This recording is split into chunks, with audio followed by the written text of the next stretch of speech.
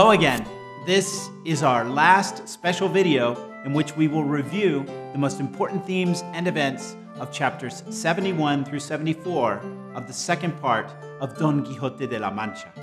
So let's review. The novel's final passages cover a range of topics. We begin with the detailed calculations and contractual negotiations between Don Quixote and Sancho regarding the squire's lashes.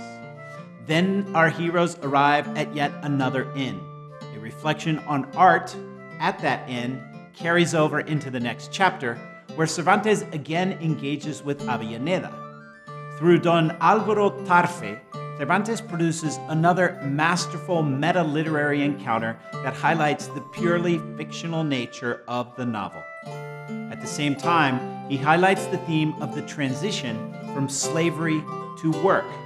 Also, the North-South problem of ethnic conflict in Iberia is present right up to the end of the novel.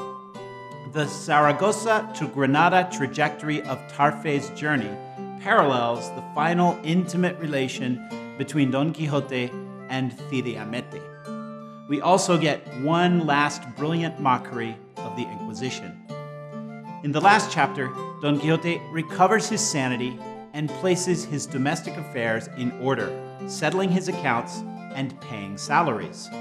This is a profoundly bourgeois death. Recall that Don Quixote's madness was not just a matter of military adventurism inspired by the novels of chivalry, it also involved his profound inability to manage his estate. Cide Hamete's final statement reveals that Cervantes was quite conscious of the scope of his achievement, which will be read everywhere, in these as well as other kingdoms.